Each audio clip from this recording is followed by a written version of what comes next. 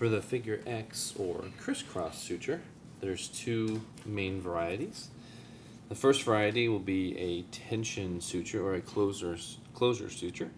We'll begin at the mesiobuccal papilla and go straight across to the distolingual.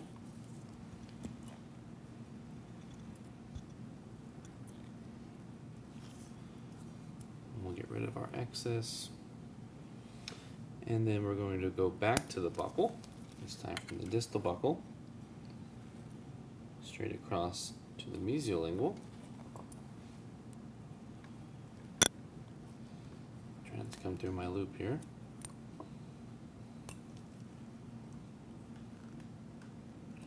And then we'll tie it off with a surgeon's knot.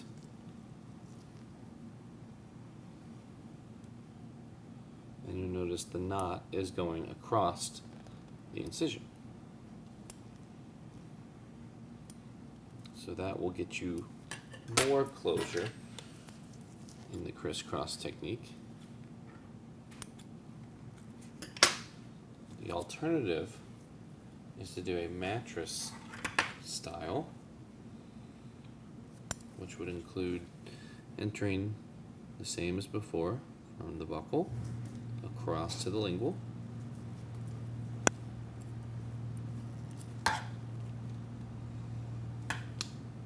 but on the way back we're going to go lingual to buccal.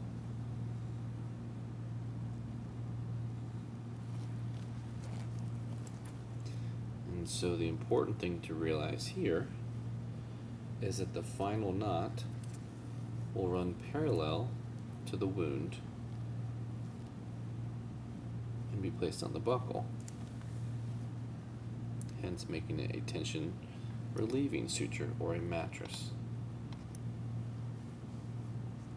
So those are the two variations of the figure X or the crisscross suture.